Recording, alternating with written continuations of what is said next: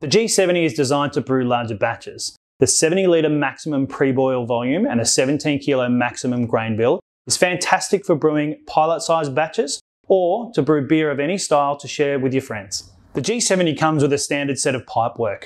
The standard set of pipework allows you to brew a minimum batch size of 40 litres and 8 kilos of grain. It's really important that with the standard pipework you adhere to these requirements. The reason why there's a minimum in place is because anything under this doesn't allow you to have the wort flowing over the pipe, which therefore leads to poor mash temperature stability and an inefficient mash. We do have an option to use micro pipework.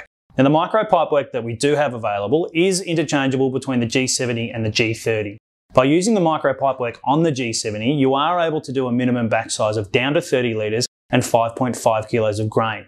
For anything smaller than this, we would recommend using the G30. For any more information, jump onto the Grainfather website and happy brewing.